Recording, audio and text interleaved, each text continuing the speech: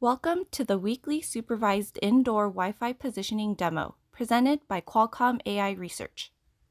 Passive positioning using radio frequency, otherwise known as RF sensing, can be useful both in homes as well as enterprises for tasks such as intrusion detection, asset tracking, and smart energy usage. Unlike cameras, it is not influenced by lighting conditions, so it works well in the dark. Plus, since it does not capture visual data, it also safeguards privacy better than other technology solutions. Passive Wi-Fi positioning works by analyzing the channel state information, or CSI, that Wi-Fi devices require for communication. As a subject walks through the Wi-Fi signal, small disturbances occur that allow the Wi-Fi to be used as a radar.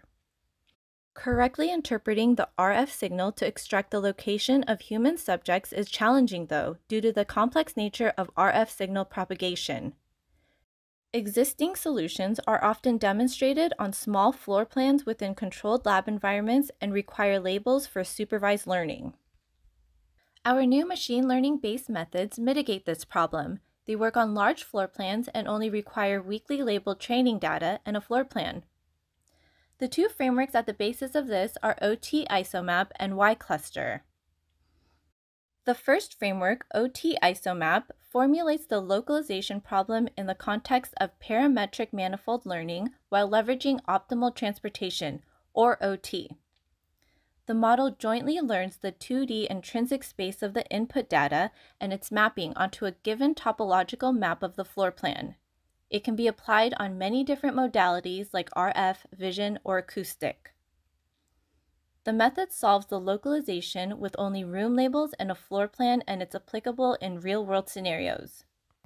The second framework, WiCluster, uses a clustering loss, which is inspired by recent advances in self-supervised learning in computer vision. It maps the high-dimensional Wi-Fi channel state information to a 3D latent space while preserving global topological structure. A triplet loss is added to enhance temporal consistency.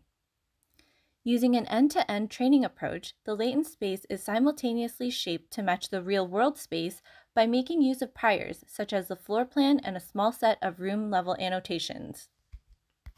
Our paper presents several real-world datasets to demonstrate that WiCluster can handle real-world deployments.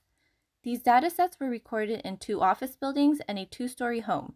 These environments are challenging because they offer no line of sight between the transmitter and receiver and include furniture, concrete walls, and other obstacles. Using 3 to 4 access points, both methods demonstrate about 1 meter accuracy in multi-room, multi-floor environments with a 150 to 400 square meter floor surface area. This demo shows what can be achieved with our 2 technologies, OT IsoMap and WiCluster, paving the way for passive positioning solutions that can be easily implemented in smart homes, company buildings, and cities.